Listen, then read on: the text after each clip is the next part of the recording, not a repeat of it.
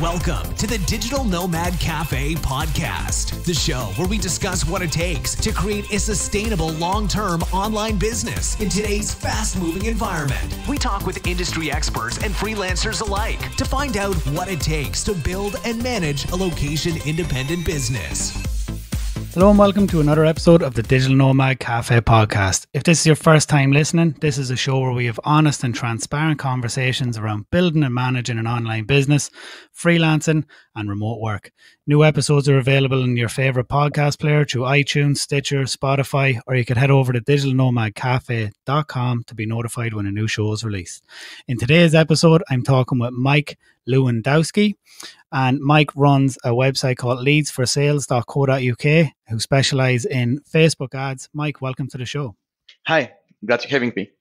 Thanks for coming on, man. So we came across each other, on Facebook, as you do. We're in a lot of the same groups, and I started reading your content, and I thought, you'd be an awesome guest for the podcast, man. You put out really good, value first content. So thanks for coming on. Yeah, glad you like it. So I guess, can you tell us a little bit about yourself and, how you came to starting your business? Right. That's a good question. So it all happened about 6 years ago. Back then I was like 18 or 19 years old. I don't remember exactly.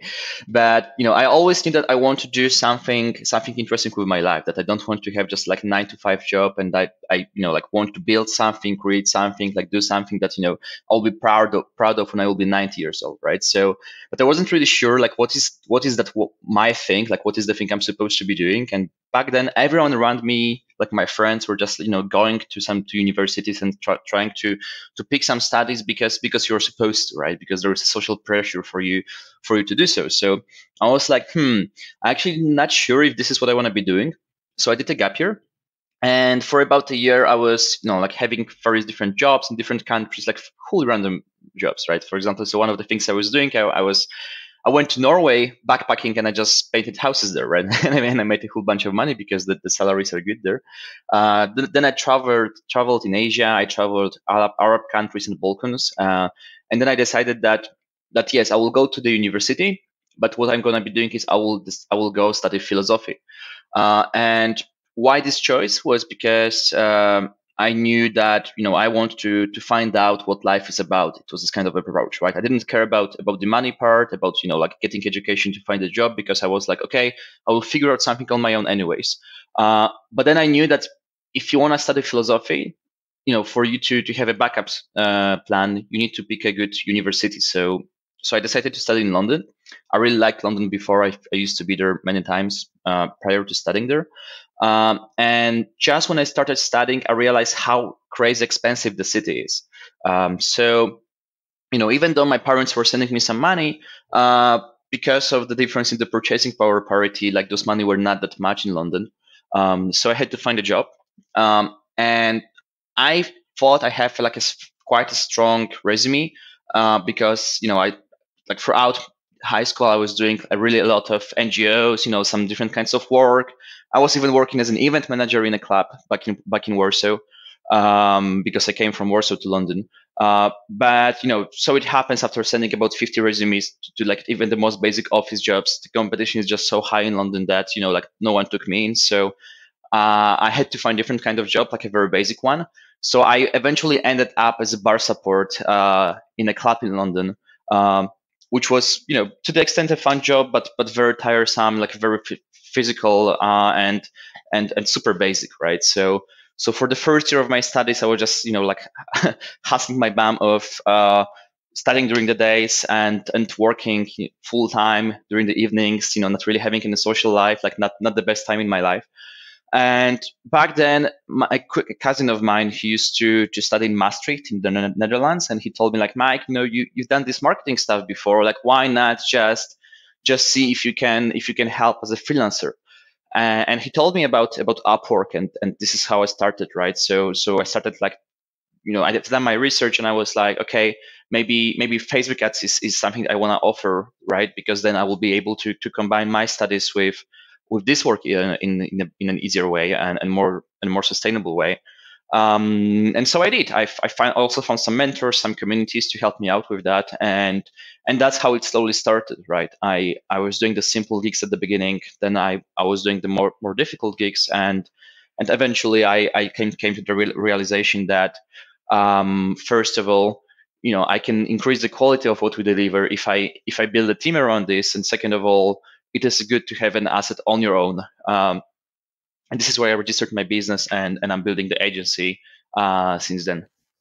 Awesome. So it came out of necessity in terms of living in an expensive city like London, but also not wanting to do, like the late nights. I've done bar work myself, like, late nights, finishing at 4 a.m, trying to get into college the next day. That's literally, I worked in a nightclub for 3 years while going to college. So how I it's literally, I know the exact what it's like.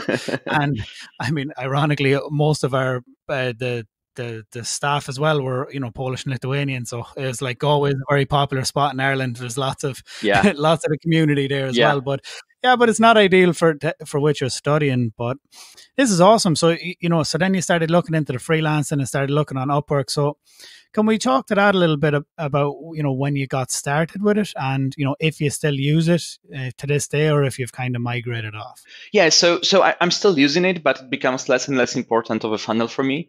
The problem with Upwork is that you do not own the asset, as I said, right? So you cannot really scale this up. For example, sometimes we get some clients from there, but it's just a minor part of the business right now. Okay, so would you proactively, like, the way people are posting jobs, would you have somebody who proactively reaches out to these jobs, or is it people find you through, like if I go in and put in an ad today for Facebook ads, it'll recommend me some people and you just pop up because you've aged your profile and delivered results? It's mostly invitations right now. Yeah, so we don't do much with it.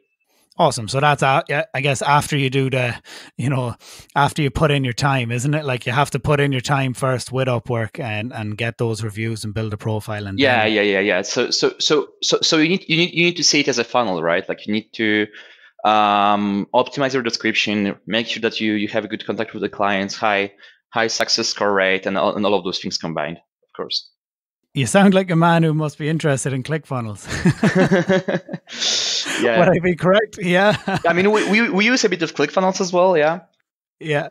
No, cool. Just when you start talking about funnels, I'm reading .com Secrets at the moment. Yeah, great book. And I've been aware of, ClickFunnels for many years. I've used it on and off for myself and for different clients. But I guess when you start talking about sales funnels, often, just with the internet marketing world, a lot of people seem to use that as a solution. So, that's true. I mean, so ClickFunnels is a good, simple solution. Like what my friends used to say is that, eventually that just isn't enough if you want to build something more complex, but it's a good if you want to put a simple funnel and make it work quickly. Of course. So I guess, talking about, starting to get work outside of Upwork, how did that look when you started doing that? Was it through referrals and word of mouth? Were you doing local networking events? Like, what did you do to start growing your business and, and your client base outside of using the likes of Upwork? So some of it was physical meetings. So, like once you start working in some niche, you get to know people from the same city in that niche. And just by socializing, like you can get some people to work with you, right? So for example, there was a friend of my friend who had a company that helps people from Poland apply for the UK universities. And this is their business model. And they need, help with their website. So I just met them at one of the parties we organized at my flat, and then we started working together. Right, that's just one of the examples.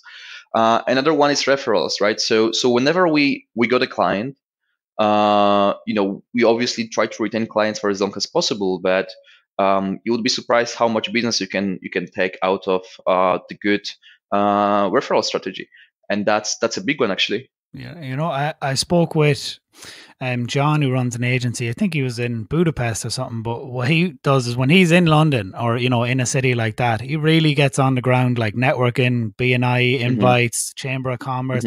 Do what you can to get in front of the sort of people who might hire you. And then skedaddle back to, Budapest and, work from there. And I thought it was a really good strategy that whenever he's in these cities, because, I've done my time with that sort of stuff as well. Like when you run an agency, And I know we advocate for online, but you can meet these people in real life and then take the work and do it online, but you have That's true. That's true. when you have that rapport and that trust, and you've actually met the people in person, there's a lot more trust, I feel, in the people. Yeah, that makes sense. Like, what you need to make sure only is that it's worth your time, right? Because personally, I prefer to build solutions that are easy to automate and scalable and don't involve your time personally. So if they do, you need to make sure that it's worth your time. Of course. So let's talk to that a little bit. So I guess when you started getting, we started, from the beginning, you were working nights, doing in nightclubs in London, and then you started freelancing. At what point did you decide I need help, or I need to start building automation into this? What did that look like? What tools did you use? So up until now, like, first thing that was a huge upgrade for me was not any specific tool, but getting the virtual assistant.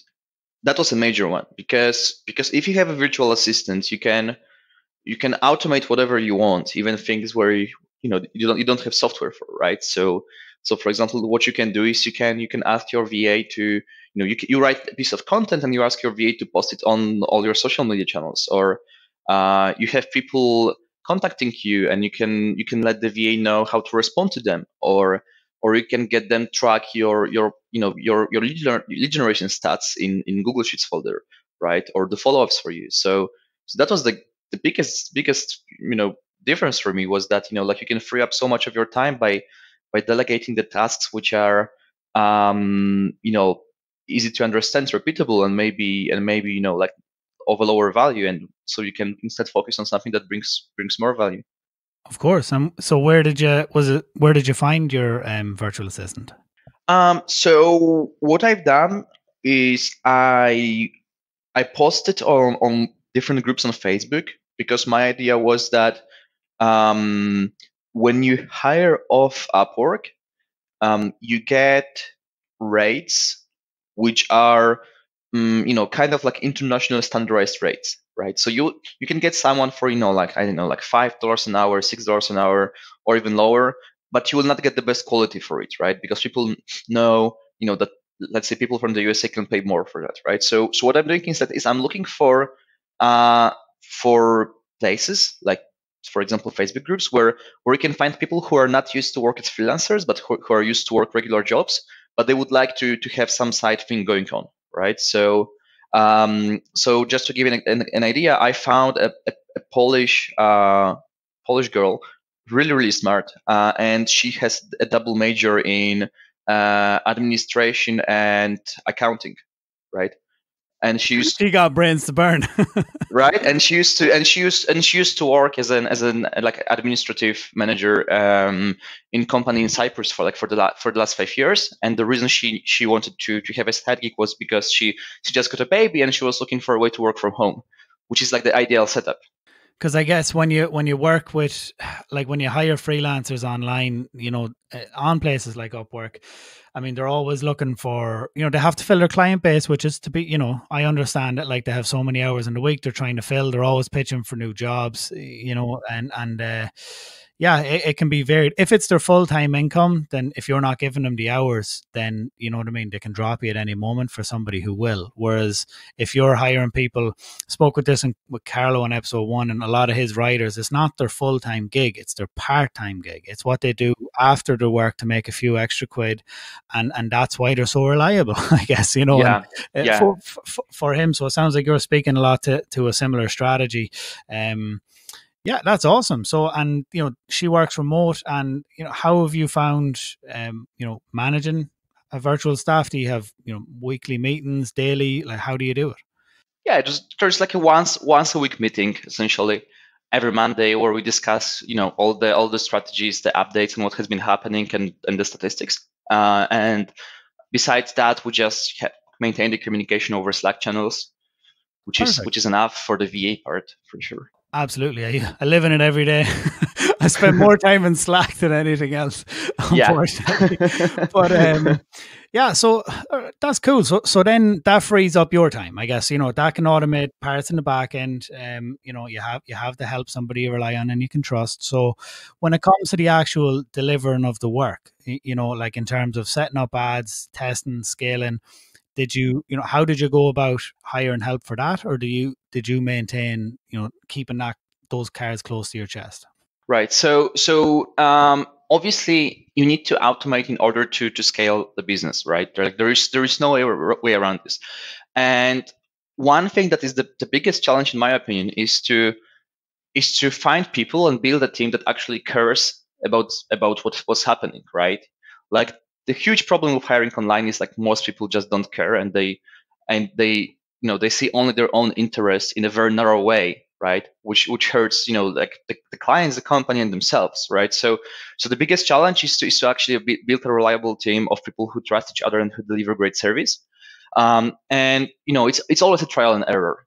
I went through maybe, I don't know, 12 different people until I found the two that I want to be working with, or three that I want to be working with. And this was a combination of different recruitment funnels. Part of this was Upwork, part of this was Facebook. I also used Indeed, which worked well for me as well.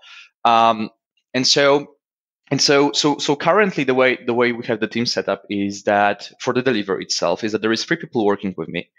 And there is one person that is from Poland, and that is the expert when it comes to the SEO, tracking, Google Tag Manager, and Google Analytics. And what they can do is, whenever we advertisers, we don't know these technical tracking things, how to make it work, they always know what to do, and they always can step in and fix those things for us, right? Which is great.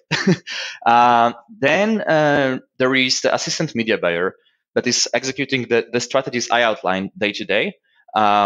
And then there is a person that is doing copywriting, but also they used to work as the CRO expert for the last 10 years. So they help us optimize the funnels to make sure that we squeeze as much as possible from every visitor that comes from the Facebook ads.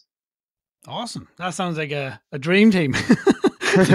And then of course yourself and your virtual assistant too, on top of all that. So I mean, it's essentially, there's five, but you're at that's awesome. And you would do the most high level tasks, I imagine, at this point, such as having the sales calls with potential clients and things like that. Is it? Yeah. So it's sales and lead generation, but what I really believe is like, until like, as long as your company is not making, I don't know, at least $1 million in revenue per year, you'll always have to wear many hats, right? and it's just something you have to be used to, right? So obviously, like, I'm doing it all, and I'm still optimizing the ads daily. I'm still building some funnels for the clients, like whatever is necessary, right? Because also what is important for me in my team for the good company culture is that like there's no strict roles as like you're the manager and you're the like the guy doing the legwork, right? Like I want everyone to feel like they can always get help from someone else, and that we are doing this thing together, right? Which is very good, and also it gives me the opportunity to be in the trenches all the time and really not lose the connection with the rest of the business and what the clients actually need. Of course, and I guess that also then contributes to, like I'm saying, the really good content that you put out on your Facebook and your social media with regards to, what's actually happening with ad sets and what your thoughts are on it and things like that, because Facebook, as we all know, often changes their algorithm. Things can go up and down. Yeah, like how ads perform, some people panic, ads that were going well all of a sudden drop. Yeah. Like there's so many variables, and at the end of the day, no more than your SEO on Google, like, the algorithm is owned by somebody else, and you're in there and you're paying for ads, but they can adjust and pivot, and they don't need to make excuses for it. Like they do what they do. It's their platform. Mm-hmm. You just have to adapt and learn, and if you're multiple steps removed from the front lines, it can be difficult to see. And, you could be just going, maybe giving out to your staff or something, going like, why aren't these ads performing? But when you're down there and you see what's happening, you're like, I get what's happening here. You're closer. Yeah, So yeah, yeah.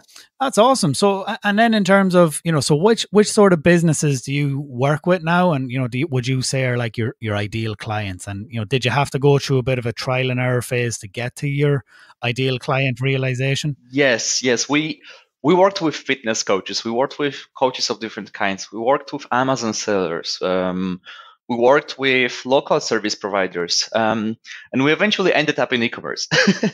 and the reason we like e-commerce is, like many people say, it is the most difficult niche in Facebook advertising, but and the most labor intense. But what I like it for is that in you you know the budgets in the e-commerce are the biggest, I think, generally speaking. And I also think that um, you have a lot of conversion events happening within the budget, right? So what I'm saying is when you sell, let's say, like an online course, and the sale is for like $few thousand for you, then you will not get as many conversions as when you're selling, like a $50 product for the same budget, right? And because of that, like, we have more data to work with, and the more data we can work with, the better informed we are, and the better results we can bring to our clients. That's the first thing why we like it as media buyers. And then the second reason we like it is because okay, let me just get my thoughts together, right? So we have more variables in control, right? So usually in the local services and so on, like, much depends on your client's sales skills, right? And then, like, you can send them leads, and they may work or may not work depending on the variable that is dependent from yourself, right? Versus in e-commerce, this is not the case. I mean, as long as you know that the product of the client is working, then you have everything in control. And I apply the same principle to the way I built my team. This is why we offer the CRO as well, right? Because then we know that if something is not working at any stage of the funnel, not just Facebook ads, but maybe the website, we are able to fix it. And that's how we get in control of as many variables as we can. That's awesome. So that is the difference. So you're not, believe me, I know what you're talking about, especially with regards to the local. Even episode 1, Carlo, that's a big part of what he does. And similar scenario, sending all these leads to this dentist, and the dentist's assistant wasn't actually following up on any of the messages. And it was like, is it any wonder you don't think this is working? Yeah, I totally understand what you're saying. Like, when the variable is out of your hands, it becomes about that person's sales skill. If they're not actually any good at closing the sale, or they don't have an automated follow-up sequence in place with regards to following up on these clients, securing bookings, doing their upsells, it's not going to work, So with e-commerce, and what you're talking about here is, like, let's say you're sending traffic to that web page, and maybe the product description isn't very good, or the imagery is poor. You'll actually go that step further, and your team will go in and do what they can to optimize that page. Exactly. So you're not just driving traffic to, like, you're not just taking somebody's money and going, we'll run the ads, and you run the ads, and you're like, oh, it doesn't work. Oh, well, your product must be shit. Exactly. Exactly. You're not doing that. It's like taking it all the way through the journey. And that's awesome. So it sounds like, and is that, with regards to building that out and getting in front of these type of clients, ironically, do you take your own medicine? Do you use Facebook ads to get yourself these leads and clients, or Facebook groups? What's worked for you to get in front of e-commerce store owners with budgets? Right. Good question. Right. So as I said, like a big part of our acquisition strategy currently is the referrals, right? So if you want the actual actionable tip, right, the way we do it, which works very well. And I think, frankly, I learned part of this from, like, Grant Cardone, and part of it is like my own process, but it works very well. Which is, once you close the sale, there is the first opportunity to ask for the referral, right? Because people are hyped. They just started working with you and they're super excited. And then the second best opportunity is after 3 months, where you already proved your value and you're getting great results with them, right? So the way you want to do it is that on the first call, once everything is set up, you're saying something like, by the way, do you want to help me? And, like, of course they will say yes, because who wouldn't want to help you, right? You ask them, do you know any people that could benefit from the services we provide as much as you do? What we can offer them with is the free audit, so that they can learn if they can improve their Facebook ads, right? And then there is a high chance they will tell you, yes, I do know someone, right? maybe they don't, then it's fine. But if they do, then you just follow up with a question saying, okay, who did you think of, right? What this does is it's they will give you names, right? So from the abstract it will become real people, and you can ask them if they can connect you. And what will happen is they will either connect you on the immediately, or they will tell you something like, let's get the results first, and then I will be happy to connect you. So then you just make a note on those names, and in 3 months' time you follow up on this and ask them if this is the right time to connect you. And that's a really good way to get a lot of business going. So that's something that we use very heavily and something that works well for us. Other than So it kind of has a two-sided approach, so that you're either going to get that warm referral from that person, but if not, you still have the name of the person and the business probably, so you can just go and try and get in front of them through your normal sales process, be it outreach, be it an advert or something like that. Yeah, you could do. Like we're not doing this because I'm not sure how this would affect the relationship with the client, but that's possible. That's possible as well. But overall, yeah, I mean, this is like you get people to commit, and then as long as you deliver great work, it's a win-win for everyone. So that's the main method.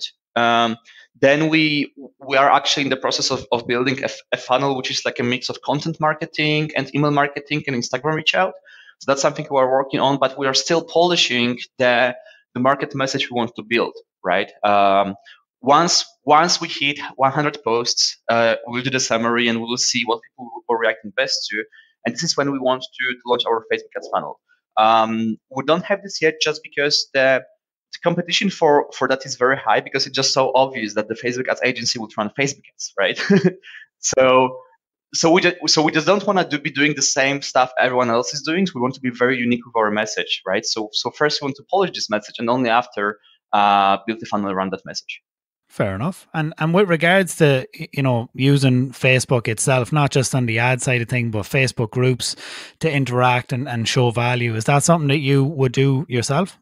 Yes, I would do it, but in a soft way, right? Like we don't like you never want to come out as spamming. Like you want to come out as value giving, right? So for example, I never ever message people asking them if they have any work to do, right? Just because like people come to Facebook to essentially relax and then not think of the work, right? And maybe if someone messages them like, "Hey, do you have any work for me?" It will be annoying, right? So what we do instead is we reach out to people by just adding them, and if they feel like it's like a little poke, and if they feel like there is some connection, they can reach back to us and connect with us, and maybe there will be some potential for working together.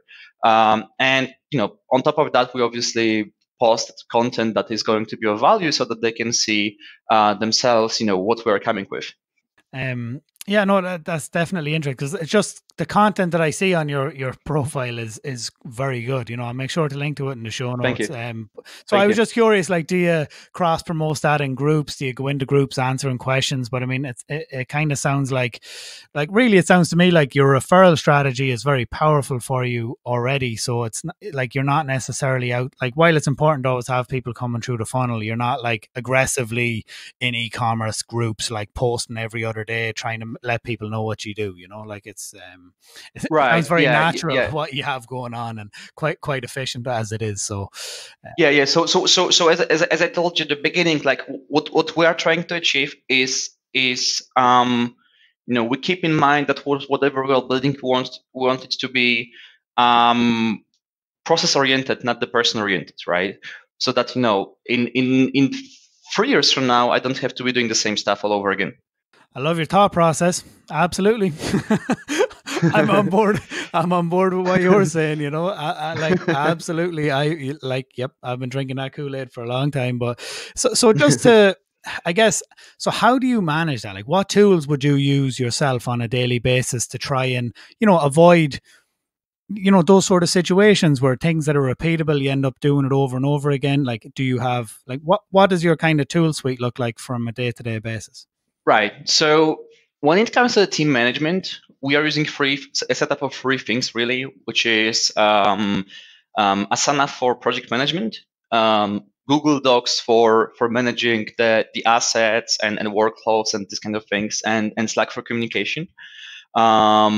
When it comes to tracking results, we actually use Google Docs, the Google Excel sheets, just because that we haven't found a CRM that would help us automate the funnels we are building, which is like a mix of like LinkedIn, Facebook, like different platforms. Like just like a node tool that could help us with this.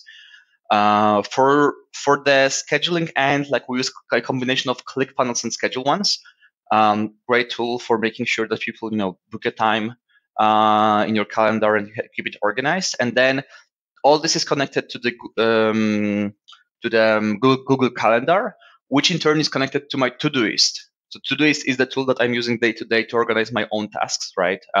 So whenever someone books a call, whenever I have something to do, it's always in Todoist, and it's both my personal things and work things. So that's what I got sent. I got when we were booking this podcast, I got like a little to-do list. It was like find a time. So that's what I must have got. I must have got the yeah. You got the screenshot from this. I totally love this software. Like it just makes your life so much easier, because once you get into the habit, like it keeps your life organized. Like you wake up, you do your morning routine, maybe you meditate, and then you just open it up and you know exactly what you need to do for a day. It's awesome. I love it. And,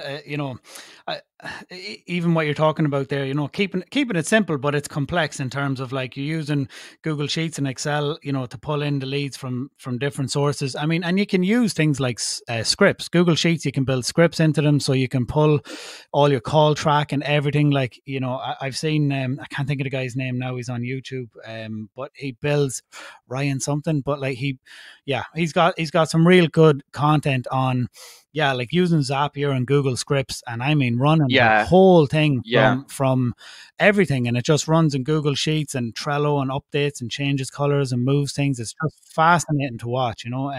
This is fun, but like one downside of it is that like those neither of those tools is an ideal when it comes to integration.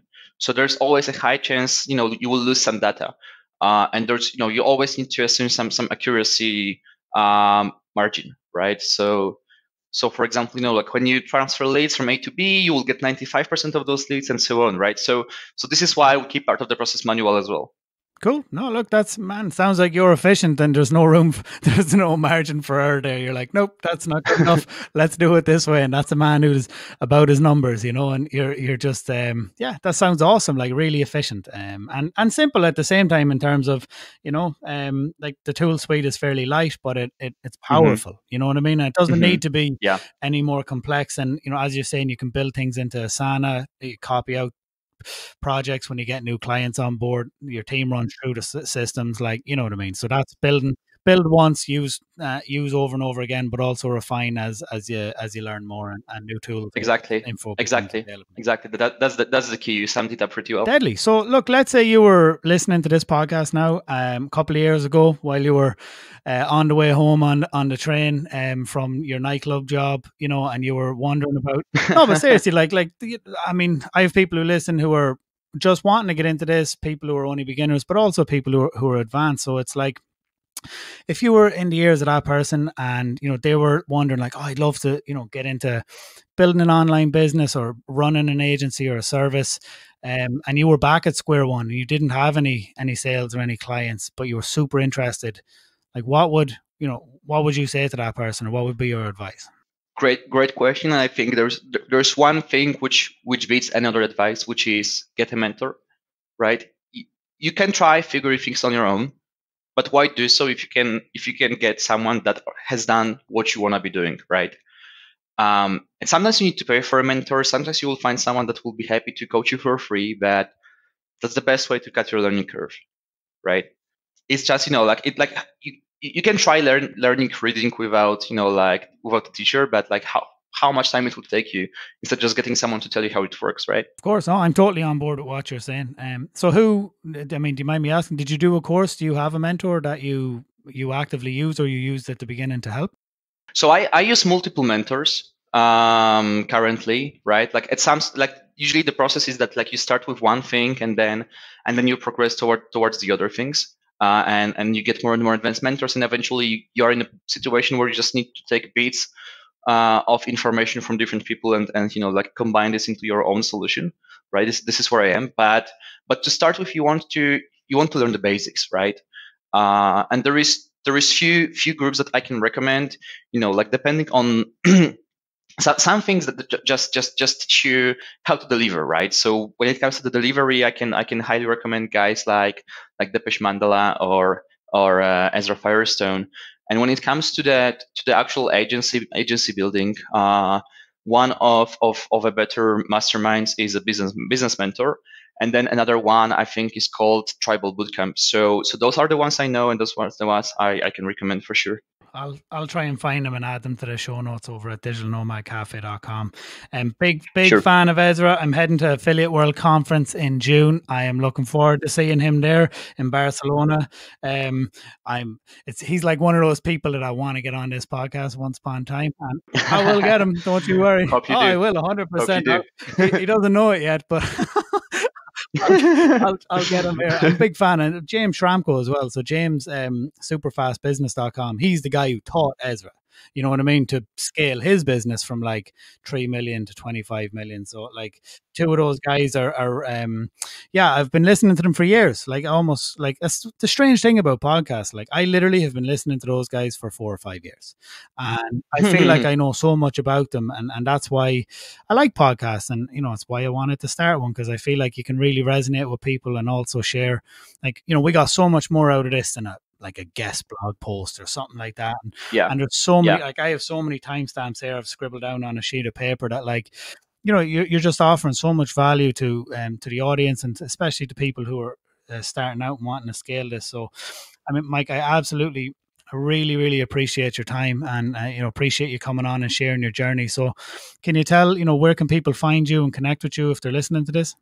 Sure. So, the best way to reach out to me would be through my Facebook profile. Actually, if you can link it somewhere, that will be amazing. We have the website, we have everything, but there's nothing better for me than like just getting to know someone personally, and Facebook is a great way to do so. Of course, yeah, I'll link it in the show notes, and it'll be across everywhere: iTunes and Spotify and YouTube and wherever you search Digital Nomad Cafe. So perfect. Look, Perfect. Thank you. Appreciate your time. Have a lovely day, and thanks to all the listeners as well. Thank you, Adam. Great speaking to you.